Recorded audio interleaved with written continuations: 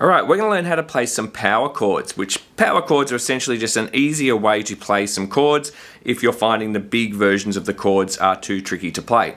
It's a nice, quick, easy way we can get some songs under our belt as well. There are two things you need to know, and really you should know these already. You should know your string names. So we know Eddie, 8, Dynamite, Goodbye Eddie. For most of these sessions, we're just going to use the Eddie, the 8, and the Dynamite strings. Those are the main ones we're going to use. We're almost never going to use these bottom 2 or 3 strings, just about.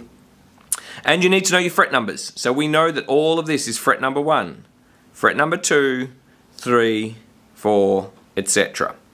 So I'm going to be telling you to put your fingers on certain strings, usually the thick E, but possibly the A string and the D string as well, and you need to know what fret numbers where you're putting those as well. So let's do a quick test. I'm going to call out some fret numbers, and then I'm going to call out some strings, and you have to tell me what fret and what string they are on. So for example, what fret is this one?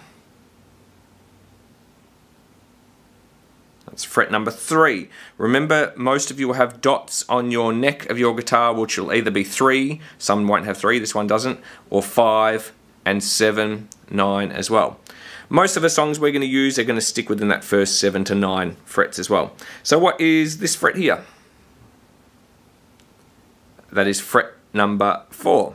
What is this fret? Give you a chance to count up.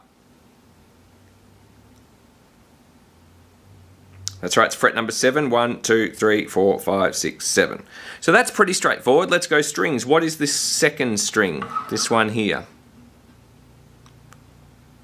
So Eddie, 8. And the next one down? Awesome, Eddie, 8, Dynamite. Alright, so now we know our fret numbers, now we know our strings, we're ready to learn the pattern of how to play power chords.